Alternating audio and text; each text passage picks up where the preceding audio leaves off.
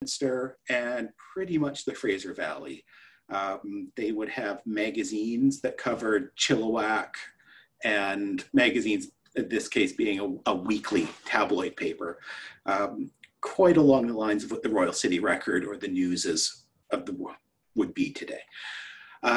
So I'll start off with this photo. This is a RCAF, so Canadian Air Force, de Havilland Comet, tail number airplane 106, which is tail number 5301. The nice thing you'll find about airplanes is they have unique numbers on them, and you can find out where they went and often how they crashed. This one luckily did not. It was retrofitted to the more modern version that did not suffer catastrophic hull failure because of metal fatigue. And it's one of the prettier airplanes. This was June of 1953. It had flown in from Calgary in 1 hour and 10 minutes. So I will start off. We'd like to start by acknowledging the land we learn and live and play on is the traditional unceded territory of the Homalcan-speaking Coast Salish people. This refers to a language group that more widely encompasses the Indigenous people who used and continue to use this land, and includes such nations as the Kikite, Kwantlen, Kaitsi, Coquitlam, Musqueam, Stolo, Sawasan, and Tsleil-Waututh, which is a fun one to say. So the reason we're here is the staff of the British Columbia newspaper. We have at the center Dorothy Taylor, who was the publisher, and her son was the last publisher and closed the paper in the early to mid 1980s.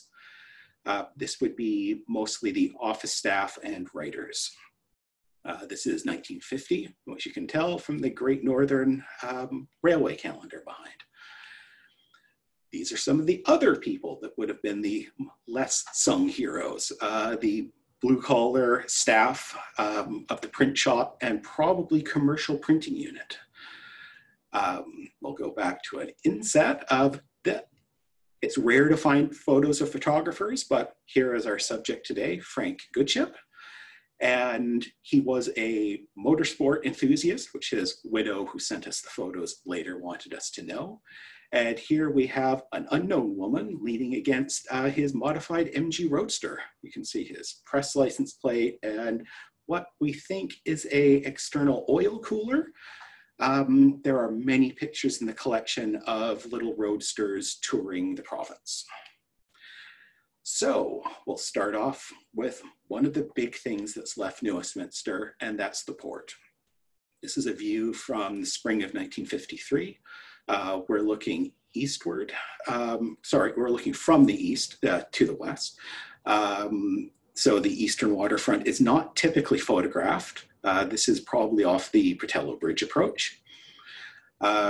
Things you can notice in the distance, the Brackman Kerr. We've got the CK&W sign, which is on the, near the, I think it's in the Forst's building, which some of you might remember Frosty Forst. That was his family's furniture company, furniture sale company. The port was the reason why the city was here for so long, and it was a drastic change when it left. Here we have an example of some of the ships coming. We have the captain of the Hein Hoyer, which is an interesting case in that that ship was sunk in 1940 at the Battle of Narvik in Norway. It was eventually refloated, and here it is back as a German trading vessel loading up with lumber from the docks. This was actually a published photograph, which is one of the advantages of news photographer, having a news photographs. They quite often got published. So you can go back and look at microfiche and go a bit cross-eyed, but try to find the caption information. So much of that gets lost with family photos. It makes me a little sad. So more cargo photos. This is the Federal Voyager out of Montreal. You can also see Buckerfields. This is probably close. this is probably close to where the Samson 5 is currently birthed, but it's a little hard to tell from I'm not the best on the dock. Another view, and this always astounds me, of how they would load the old ships. They didn't have the advanced loading technology, but they could put people on barges on the water side, so they could load from barges. It made it very interesting if a boat went by at a high rate of speed, because those barges start moving. And some of the news stories would mention, or it would be a photo of someone who got thrown off a barge when they were loading, or got thrown off between the ship and the barge, which is even more dangerous.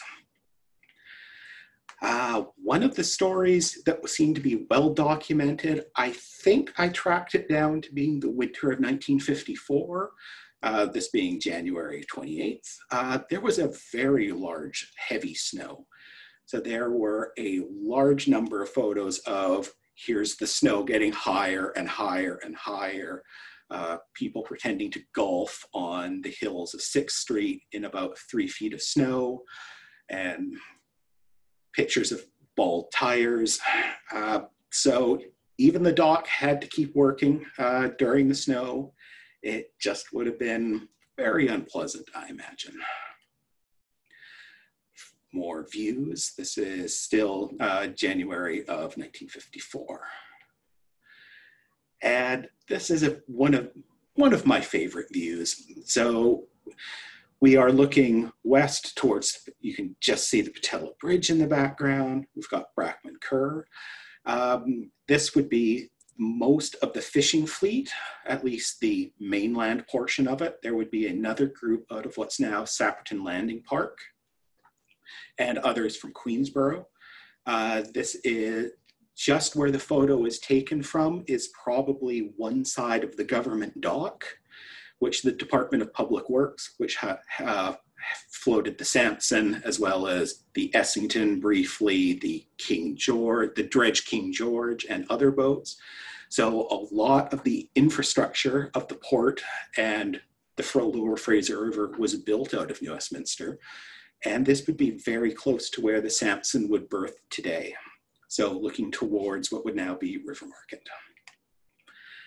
Just showing some of the further industry that was around. So when there's fishing, you had to tend to nets.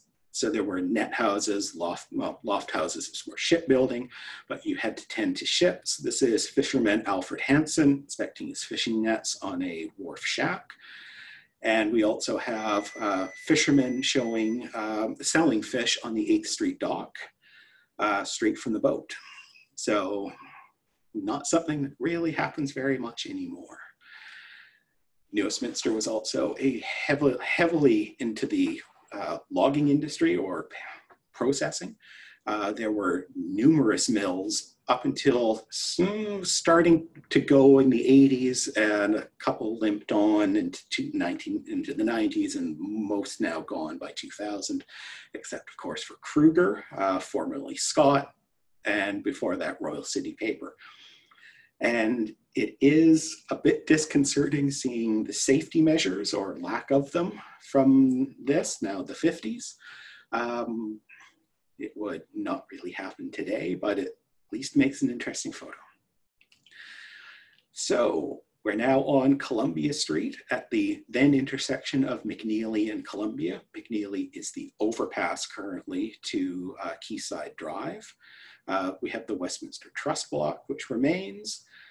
Where the Safeway is close to the mall around SkyTrain Station. Anvil Center would be about here. It really seems that there are about 4 photos people take of New Westminster. It's always Columbia Street looking east, but always from about there. We don't usually get this portion of 8th Street showing, and it's almost never the reverse shot. But New Westminster was a bit of a city on the move and on the go. You can just see CKNW's sign at the back. We've got the CPR station, and more importantly for the next series of photos, the BCER station. New Westminster's always been at the center of at the center of the Lower Mainland. Our traffic attests to that. So from that hub, you could go, of course, all the way into Vancouver, but as far out as Chilliwack in the old interurban and local streetcar systems. This is a somewhat rare photo right near the end of a view through the BCER building. So this was later known as Value Village and now as the Salvation Army. So we're looking through the back towards Columbia Street. You can see the Safeway there, which is by SkyTrain Station today. And McNeely, McLennan, McNeely, and Pryor, I believe, is that building there. So you can see they've already taken out 2 of the lines and have replaced them with buses as the rail to road conversion was going on. And this presented a bit of a problem because most of the buses, and especially the now distance buses, which were the Pacific Stage lines, then later Greyhound, they loaded from a terminal across the railway tracks, which were still being used as we're in active port. So there were newspaper stories, and these were the photos to support that, of building a new replacement. And so many of these photos all start with, it's because of the times, it's usually a man, it's usually a politician, and they're pointing. And they're always pointing, I like to think, to the future. So this is the old Central School, which if you're an old-time New Westminsterite, it's like I just barely qualify now. This is where the YMCA was located, which doesn't mean much to most people. So this is the townhouses above the Royal Towers Hotel. This had been a school location for probably 5 or 6 different schools. They kept changing the names. I believe it was a John Robson, possibly a Richard McBride at one point. It was Central. It's mostly known as Central. So here we have on the left, BCER Public Relations EF Ted Fox, and on the right, Ivor Neal, who is the BC Electric President of Motor Transport. And this was in the paper April 9th of 1951. And what are they pointing to? The new bus terminal that needs to be built. It was a joint BCER and Pacific Stage lines. This is on the site of what would today be the Royal Towers Hotel. Even though it's not a hotel, I'll still always call it that. So at 6th and Royal Avenue. Will also quite explain why there's some very odd ramps in the construction of the building today. But this was going to be a fancy new station that would serve for the rest of time. Here are some of the ramps, which if you've ever looked across Royal, the view from Royal, it's very strange. There are these large sweeping ramps that go seemingly nowhere. It makes more sense if you realize it used to be a bus terminal. So you can just see, I think Central School is remaining still above. It later would become, as I said, the YMCA. When I moved here into the 80s, it was closed and had last been used as a hostel for Expo 86 employees, I think. And as the shift uptown, well, there are still people who want to go downtown. So we have a Columbia Street Merchants Shopper special going from Columbia Street to the PSL Depot up the hill. And so this is 1953, the first day of service. I'll go back in time a little bit to the construction era, just to prove, this proves a couple things. So we've got, first off, the new improvement of the new City Hall being built uptown on the current location. And this is also one of our 2 photos that will show Old Duke of Connaught High School. This is around 1952. The new high school has already opened uptown. That would be Lester Pearson, today part of New Westminster Secondary School. but their bets in the past had been won over photos like this, which everyone had apparently thought that Duke of Connaught was torn down and City Hall was built on top of it.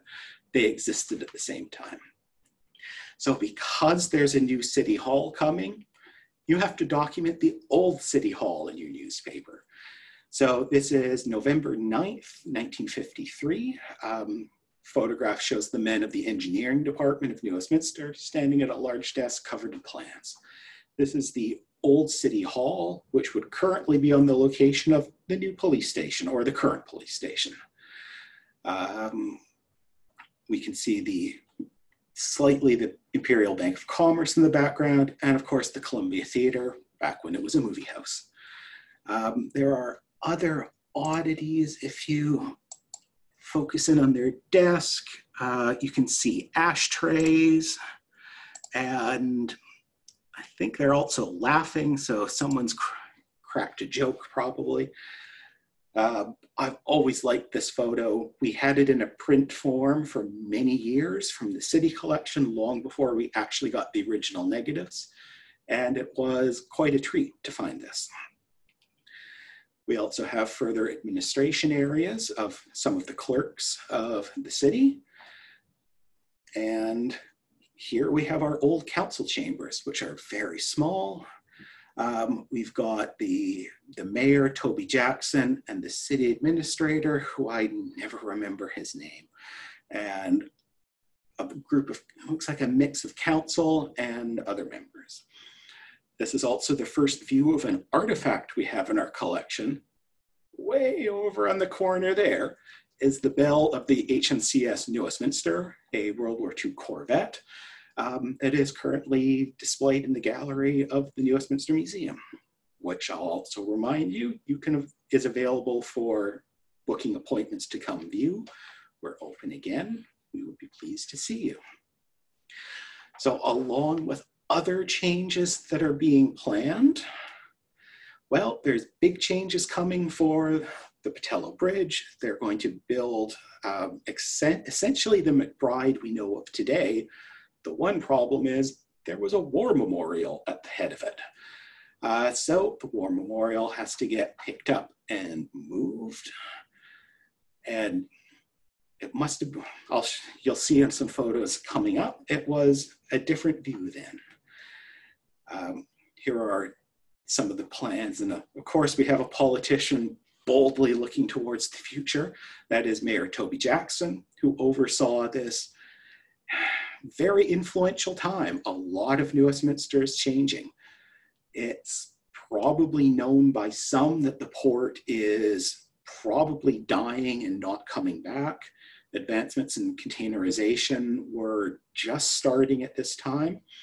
New Westminster is getting its new city hall, and we're moving uptown and getting away from, I guess, the soon-to-be bleak downtown. And we also have the cenotaph being replaced in the front of the New Westminster City Hall, where he remains today. So you have to now start documenting the new City Hall. And we've got the beautiful vista and the old closed off where you now go to pay, or can go to pay bills and pay for your licenses. If you haven't been in a while, they're basically recreating what is now on this side, on the side where the photographer is standing, and it's going to be open and much more inviting. To the left, we have the second artifact that's now in our gallery. So the stained glass window was taken from Old City Hall, for a very long time hung over the door in front of the new City Hall, and it's now currently in the gallery of the museum.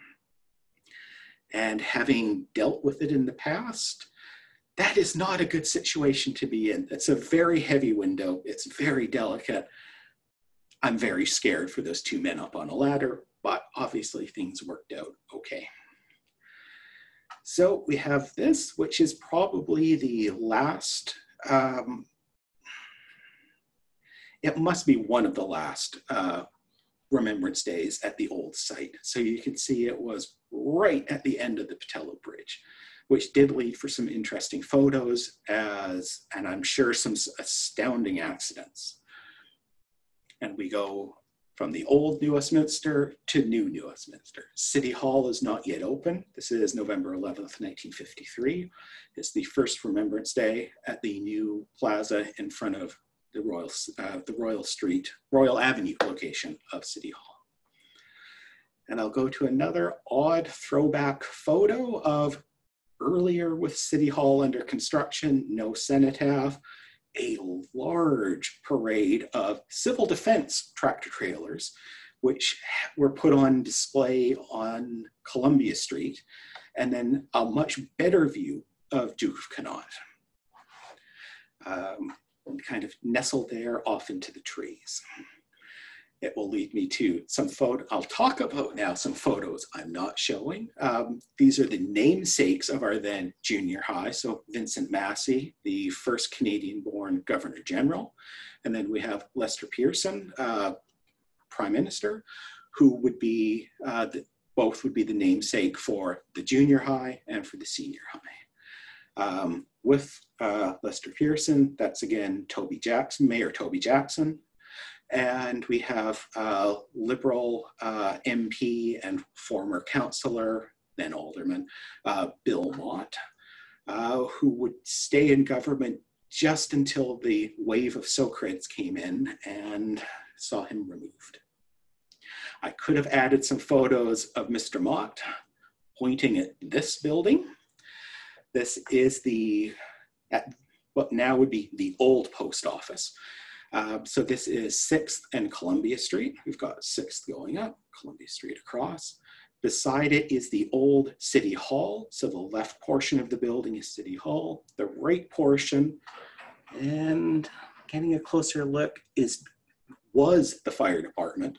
The fire department by this point, 1953, has moved out and is in a different location on Clarkson. Behind City Hall, on the back portion, is where the then police station was.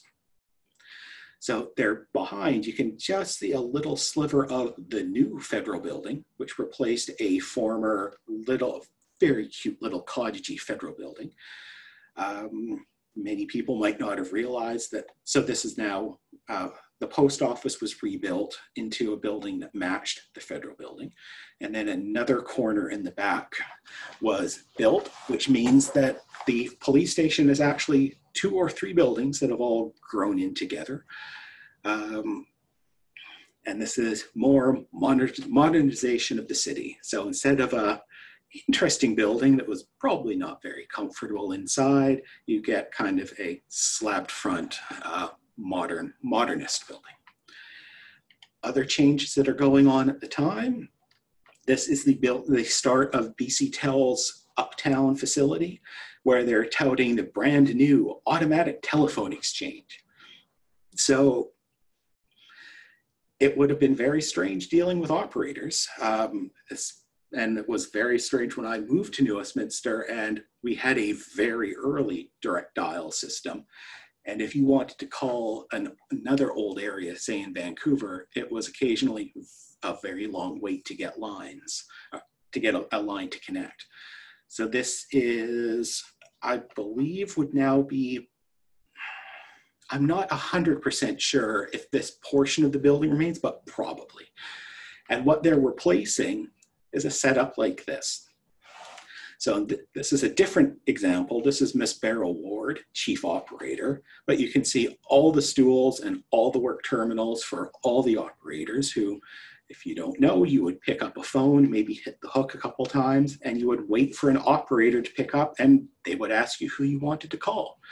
New Westminster was Lakeview, so 5-2 translates to LA. So we would be Lakeview 1. Or Lakeview 2, and then you would say the rest of your number. Occasionally in small enough areas, you could just ask for someone. Direct dial would, of course, see all this go away, but this is a bit more of an interesting story. This is from February 10th, 1951, and unfortunately, there was a fire in a closet in the basement of the phone building, and she got to, so everyone evacuated. Miss Beryl Ward stayed on. She would run from being at the window where she could breathe, would then run in to answer a phone and she said, "This is the telephone company, please hang up and don't use the phone," between going back to the window for fresh air.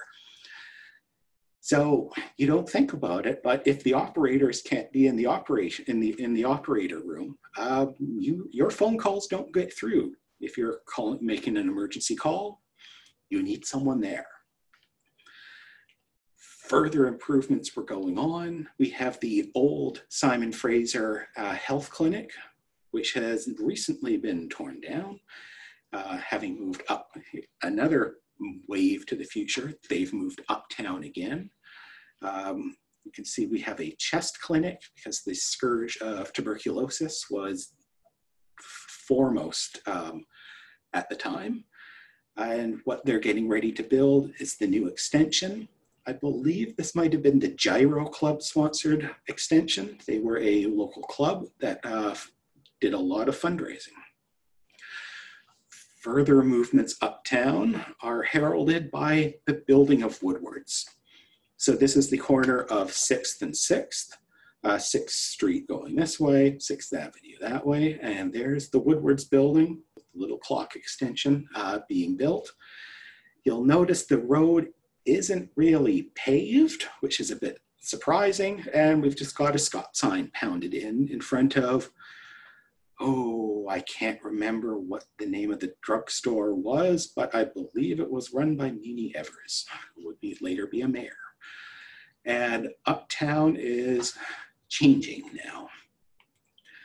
We've got some views of the fashion plate models being captured for the new store. I just vaguely remember being in the mall in Woodwards before it closed. I knew two local women who their dream was to, when they retired, there was a little bench off on one side. And when they wanted to be the old ladies that got to retire and sit at that bench at the Woodwards.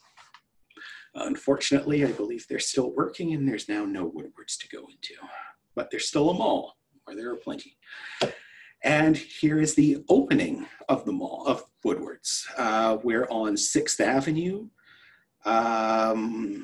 probably just above 7th, I believe, probably 7th. So you could have driven probably straight into the food floor parking lot along there. And again, a huge crowd. In our next series, I believe we have photos that greater document the opening, though I'm not sure if they've been scanned yet. And in Woodwards, we have what we believe to be the cafeteria. I don't remember ever seeing it. I don't think it was still there when I came along, but I do remember some of the aspects of the food floor. It didn't seem so bunkerish when I was there, but here is the brand new and advanced Woodwards food floor. We've got a store directory, which would be a vast improvement on the cart, and all the modern soups that one could need. Lots of clam chowder and habitant soup. So there are other areas. New Westminster, if you take the global view, New Westminster used to be New Westminster District, which means we could count, probably as far out as Chilliwack. There are also parts of Burnaby that grew out of New Westminster. There are also parts of Surrey that grew out of New Westminster. Well, this is part of the history of Burnaby, or to some, South Westminster, at least for a bit of it. This is, we only know the name of Kayak Kalevala on the left and two unidentified male drivers, because you probably didn't know, but near McPherson and Rumble, around where the Terry Fox Theater is, or McPherson School and Park, there was a racetrack called Digney Speedway. Lots of very interesting stock cars going through the paces, and Frank, being a newspaper photographer and motorsports enthusiast, would of course go there. This is a coupe converted into a speedway racer, car number 22, owned and driven by Mel Keane. This is May of 1953, and this was page 19 of the Columbian. Have a bit of a view of the paddock and some more racing action. I wish I'd grown up when there was a speedway in Burnaby. Unfortunately, I never quite got there. So as I mentioned, this is part of Westminster, part of Burnaby that grew out from the New Westminster area. This is part that grew out of into Surrey. So this beautiful, idyllic, pastoral-looking church, St. Helens Anglican Church, still stands in Surrey. It's at, I believe, the intersection of, it's on 108th where it transitions into Yale Road, Old Yale Road. Looks like something out of Midsummer Murders to my view. But just below in what was, so this would be considered the Bridgeview area. So the high area was Bridgeview. The lower area was Brownsville. And this just looks so beautiful to my eye. And you might notice a couple things that are ominous, especially here when you go in and see, that's the Botello Bridge. So this beautiful decorated park and canal is currently the intersection of Scott Road and King George Highway. You can see the Turf Hotel right about there, which still remains. I know in the 50s, by the time my father had moved out post-war with his father, they would usually, it was there, his mother, sorry, my father's grandmother lived in White Rock. That was about a day's journey from Vancouver. You would get usually to about New Westminster or just across in Surrey, and this would be where you'd have your lunch. And it was just such an idyllic, go back again, such an idyllic little neighborhood. Yeah, it makes me sad when you realize it just got then turned into auto wreckers. But we at least still have some photos. We have now some teen hijinks in downtown New Westminster. This is a snake parade, which I described in the photo as an impromptu conga line. This is on Columbia Street at Church Street. We can see the Fraternal Order of Elks Hall, as well as the King Edward Hotel, the Burr Block Apartments, as well as the Sun Tower atop it. And way in the background again, Forsts. And the students, I guess, feeling their oats, had a big conga line through the traffic of Columbia Street. This is the lower portion. So we're now looking the same direction, but now you can see the Columbia Theatre, the Bank of Commerce, as well as, I believe it was originally the Bank of BC, first Bank of BC building, and down the hill, down to Front Street. And here it is breaking up as they run away. We did find there was one box that I realized at the end, that I scanned right at the end, and it was some of Frank Goodship's treasured photos. This wasn't one of them, but I feel it should have been there. I'm a bit of a sucker for the heroic view of a bridge or subject, as you'll see next. This is just a nice picture of the bridge in the of a foggy bridge, a slightly foggy bridge. This is also another subject he captured. This is Harnan Singh, age 25, shown in September 25 of 1952. He is now 1 month having come from India and his military service, and he's now farming on the Sumas Prairie. Again, I like the heroic imagery, and it's just a very nice photo. They're also always taking quirky photos because it's a newspaper. So, well, let's get a picture of an old order nun buying some Christmas cards. This was published December 18th of 1952. I'm not sure of the store. It has the feeling of Woolworths, but there was also a Kresge's, so it could have been that. And this is now coming to one of Frank's chosen beauty shots. This is the line and crowd anticipating the visit or the passing by of Princess Elizabeth and Prince Philip in 1951. We've got the then Eaton store. Later it would become Salvation Army, which is not Salvation Army, Army and Navy, which is just closed. It was originally built as a Spencer's. Eaton's was looking to buy existing stores to expand westward. They bought the Spencer's stores, which is why Eaton's in the West Coast for a while tended to have food floors. But it's just I love the view of this photo. Another subject captured, unfortunately, we don't know his name, but we know what he is. It was titled Lascar by Trade, Indian by Birth. This is February 17th, 1951. The term, and this is a winch operator, so he would have helped loading and unloading the ships. A Lascar is a broad term which originally starts off as sailors from India who worked mostly on English ships. A bit of unfortunate carry on from the Old English system. You're a bit more like property than would be comfortable today. And then it was a term that was applied more broadly to other sailors from different regions in different regions. But this is one of the rare color positives that we scanned. And it was a term I'd never heard, Lascar. And then you find out from reading in Wikipedia, there isn't going to be much mention of them because from 1914 to 1943, they weren't allowed to be in British Columbia or Canada. They were specifically prohibited from leaving ships. And it's a beautiful photo that was published in the Columbian magazine.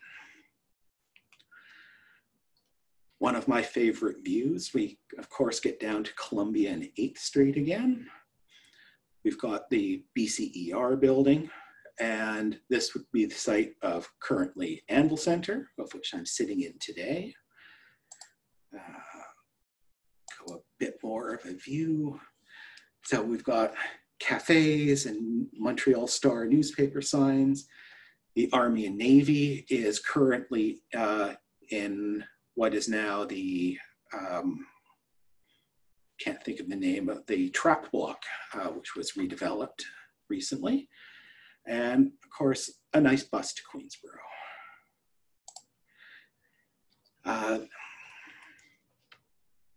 Now this is Westminster's, I suppose, forgotten train station. This is just off the bridge approach between Front and Columbia Street. This was the Great Northern Railway Station. Just a beautiful nighttime shot taken by Frank. And he had about 4 or 5 versions of this photo. This is a more or less uncropped image, but I think, oh, no, that one, go with that one. A variety of different versions of this were around. This is on the left, Tony Duff of Watling Street, and on the right, Bill Bates, also of Watling Street. I believe that, I can't remember where that is now. But this is the 6th Street dock. And just a really nice, maybe somewhat contrived photo, but one I quite like. And I've printed it and posted it at a number of desks I've had and workspaces. So this is has been the presentation. I'll leave it on this, one of Frank's keepers from his final box of photos. So I would like to thank Frank Goodship. Well, thank you for attending. And I'd like to thank Frank Goodship. So Frank died in 1990.